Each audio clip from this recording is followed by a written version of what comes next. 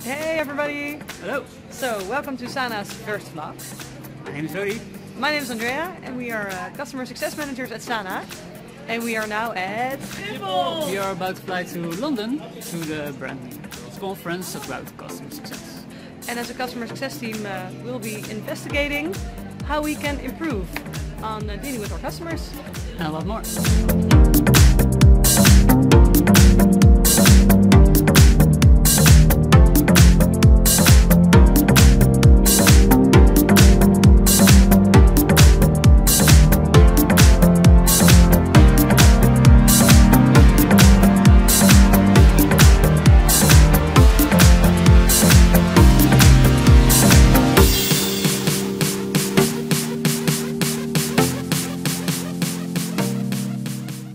Well, good morning everyone! Good morning, welcome to Brixton. So what are we up to today, Rowdy? Well, we're up to the conference, the Pulse conference about customer success. Yeah, we had a good night's sleep, so we're ready to go, and yeah, we'll come back to you with some insights later today.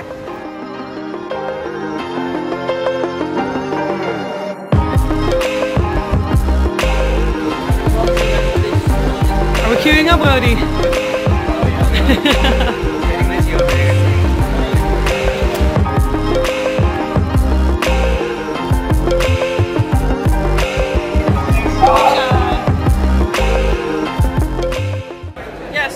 We had our first morning at Pulse in London, and I think one of the speakers stood out to us the most.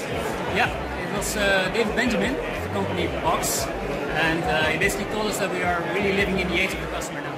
Yeah, so basically what he said is that if you want to be successful in the market, it's very important to put the customer first, and every aspect of your company should be centered around the customer and to make sure that they're truly happy.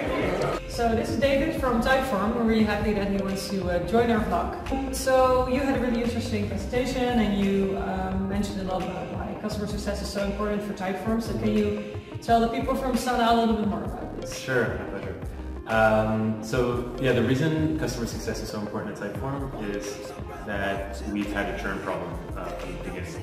So we realized that we needed to be proactive and engaging with our customers. And so we created a customer success team that basically is focused on gathering as much information as we can about our customers. How is the churn rate at the moment? Did it improve? Yeah, it's down 50%. Yeah, 50%! I'm here with Martina Niemans, she's from Q10 Consultancy. And Martina, you will be presenting on the Pulse conference today. Customers need to repeat themselves very often nowadays to different departments that they'll be working with. And if you want the customer to have a proper customer journey, then you'll need to make it as smooth as possible, which means proper handoffs between sales to implementation, implementation to customer success. Okay, so this is Sean, everybody. Hiya. And he works at a startup with only 5 employees, and you're already head of customer success. I am, yes. So it's really important that we build in a customer success strategy from the ground up, so from day one. Basically what we didn't want to do was retrospectively build it into the core of the business in 4 years' time. We have the opportunity to build it into our DNA now, and it's going to create a really good customer success-centric business. It was a very interesting day today. Yeah, we just had some dinner and now we have to go to the after party, so quick insight, Rowdy. What's your main takeaway of this afternoon? If I had to choose one, if I had to pick one, I would say how to easily map every point of contact with your customers. Cool? Yeah. Okay. For me, I had a session about how to make magic basically between sales and customer success. Sales department, I will find you and talk about this. We'll go to the after party. Yeah.